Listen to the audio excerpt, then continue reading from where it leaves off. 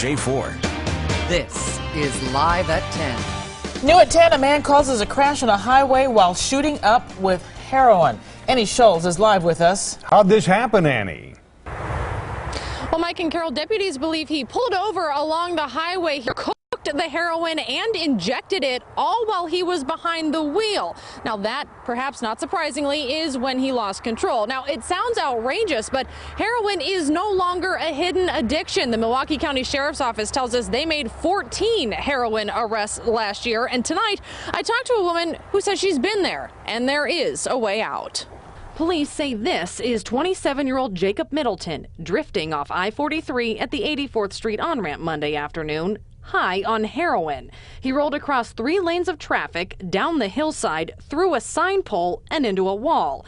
It's a story Tanya knows all too well. The last thing I remember, I was going straight at a cement wall, and then the next thing you know, 4 hours later, I'm on a sidewalk on the south side of Milwaukee, and I had no recollection. Tanya is a recovering heroin addict. It was not easy. I went through depression and like adjusting into society again. She says it's a miracle Middleton didn't kill himself or someone else. I've been to a 17-year-old girl's funeral, and my 16-year-old friend died. Middleton survived, though he suffered facial fractures and a cut above his eye. But there's no telling how much more damage he could have done.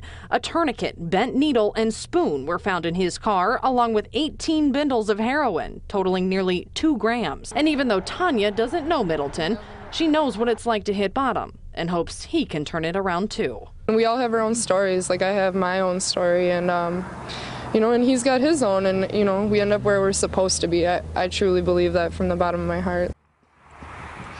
And Middleton is behind bars, facing 25 years if convicted. I did just get off the phone with his mother a short while ago. She tells me that he was diagnosed with cancer about 6 months ago, and she thinks that he probably has just given up. She tells me that she is going to try to get him into a program for heroin addiction.